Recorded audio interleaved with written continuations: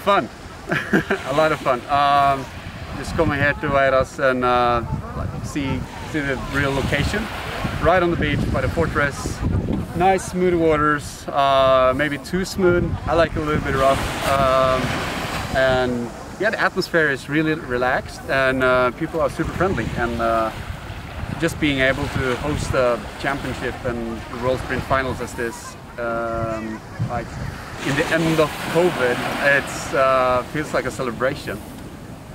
Much more movement. The boat is shorter, so you don't have the longitudinal momentum and stability. So the boat is way more like maneuverable, and also it's a little bit heavier. So the technique is basically the same, but maybe a little bit shorter strokes, because getting all the way up to the catch and all the way back means that you are like, you can risk having your oar caught or like catching a crab. So that's what I know by now, and that's pretty much it. I was sitting on a plane back from Tokyo with my coach, and 1 hour after departure, he said, "Well, I heard there's a championship in the beach sprint in Portugal in October."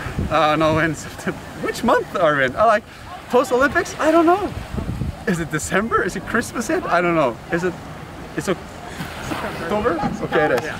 Yeah. So he said, well, sitting on a plane from Tokyo, my coach asked me, like, do you wanna attend the beach sprint finals and the coastal rowing championship? I'm like, yeah, I kind of want that.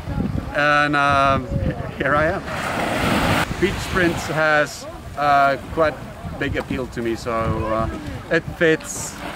It's like the format that this kind of competition comes in. It's just cool. You get running, you get big red buttons, you got waves, you got turns, and like there's a lot of action. 2 against 2, 1 against 1 actually, and no, it's it would be a shame not to attend. So that's going out to all the rowers sitting back home in their sofas eating chocolate, which I did yesterday. Get out there at least next year. I think it fits really well.